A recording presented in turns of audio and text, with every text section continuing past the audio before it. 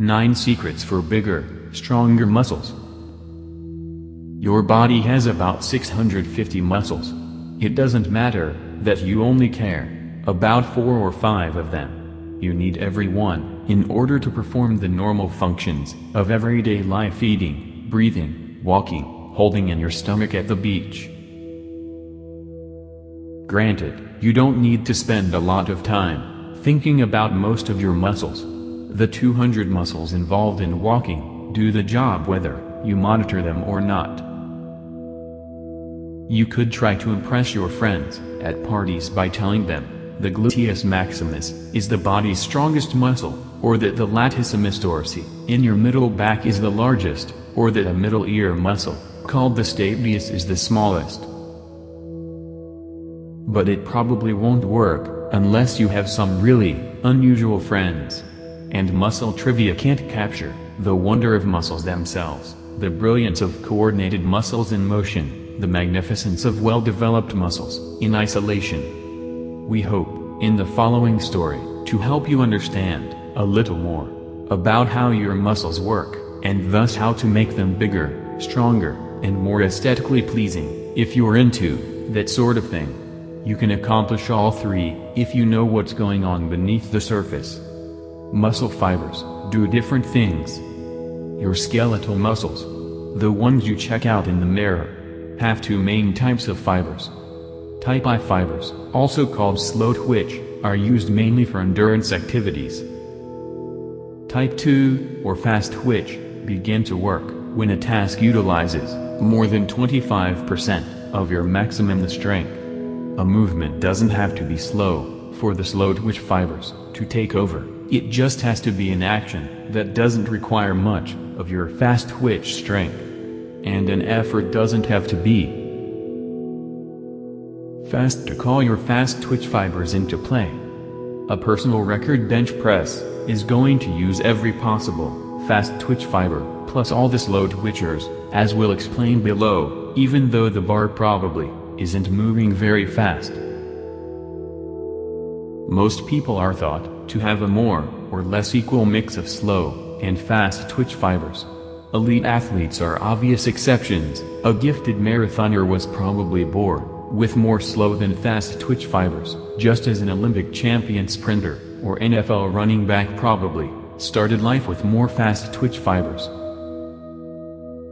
However, the fast twitch fibers are twice as big as the slow ones, with the potential to get even bigger. Slow twitch fibers can get bigger, too, although not to the same extent. So one strategy comes immediately to mind: to grow large, lift large. When you begin a task, no matter if it's as simple as getting out of bed, or as complex as swinging a golf club, your muscles operate on 2 basic principles of physiology. 1.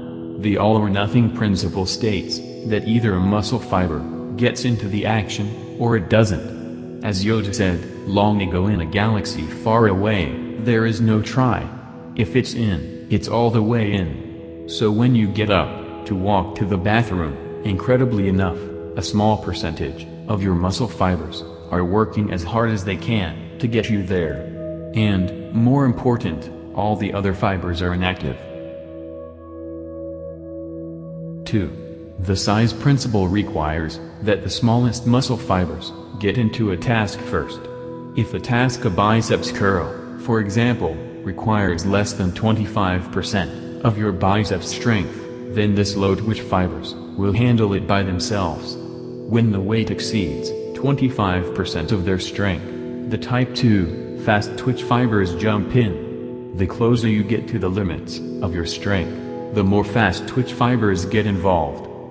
Here's why this is important. One of the most pervasive myths in the muscle world is that merely exhausting a muscle will bring all its fibers into play. So, in theory, if you did a lot of repetitions with a light weight, eventually your biggest type II fibers would help out, because the smaller fibers would be too tired to lift the weight. But the size principle tells you that the biggest fibers are the mafia hit men of your body. They don't help the underlings collect money from deadbeats. They suit up only when the work calls for their special talents, and when no one else can be trusted to do the job right. In other words, a guy who's trying to build as much muscle as possible must eventually work with weights that require something close to an all-out effort.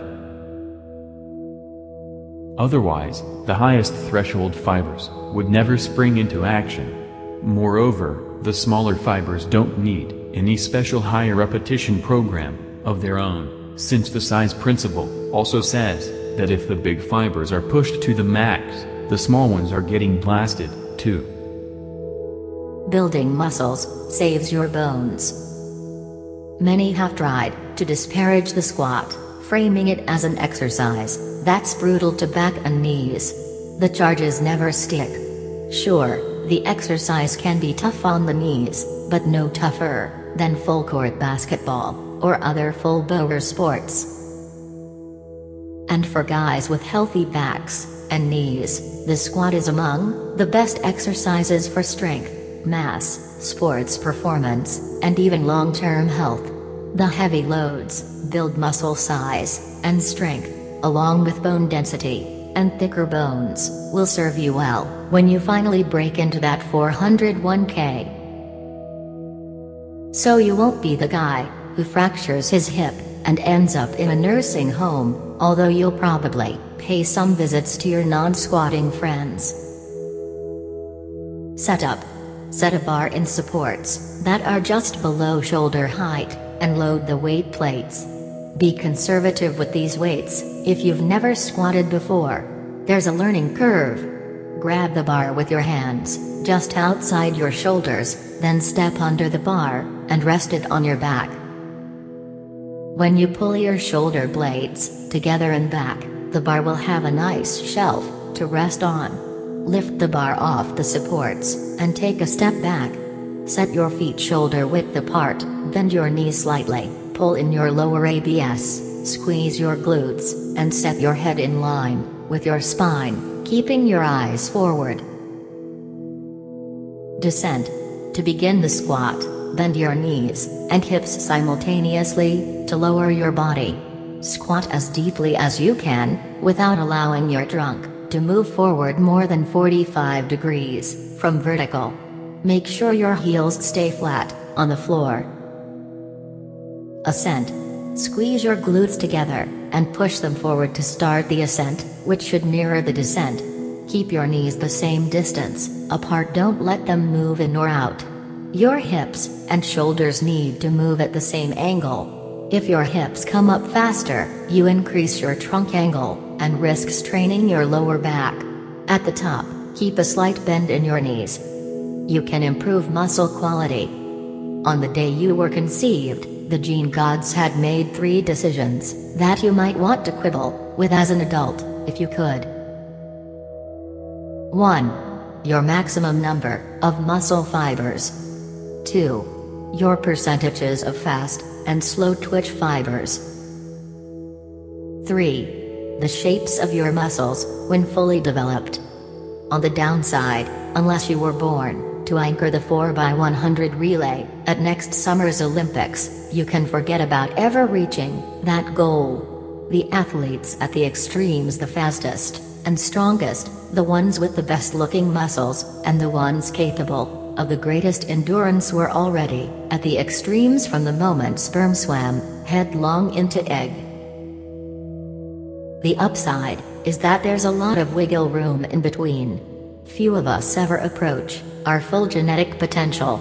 You probably will never be a freak, but with the right kind and amount of work, you can always be a little freakier than you are now.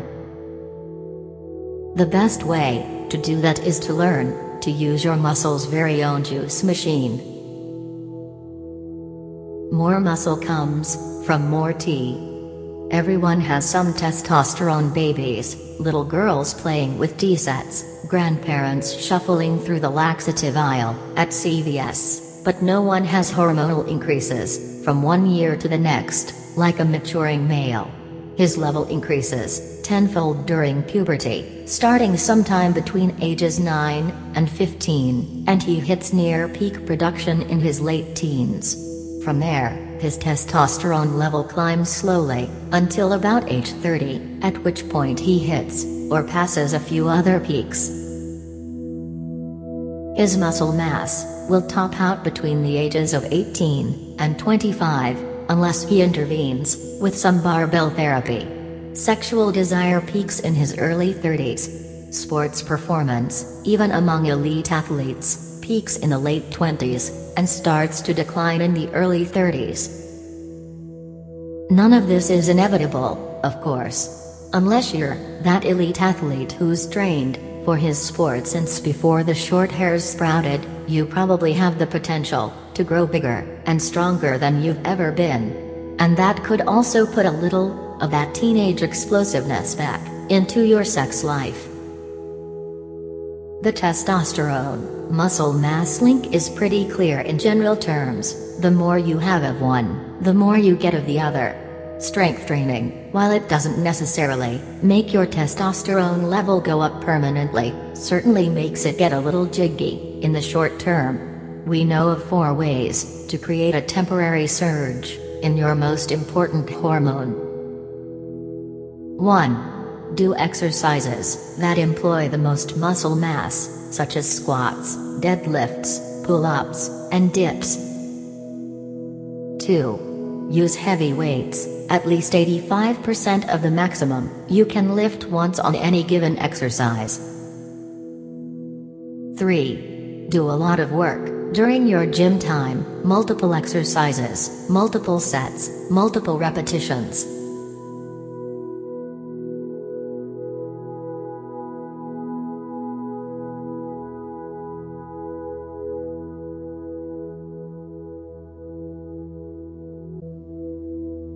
Thank you for watching our video. Please like and subscribe.